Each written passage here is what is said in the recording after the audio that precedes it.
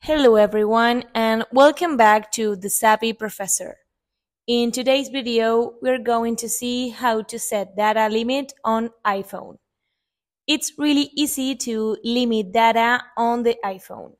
The first thing we need to do is go to the setting icon on our phone. Once we are in the menu, let's click on Cellular. Then we will select the option that says Cellular Data Options. Here you can see that the third option says Low Data Mode. What we have to do is activate it. This way our phone will limit the data we use.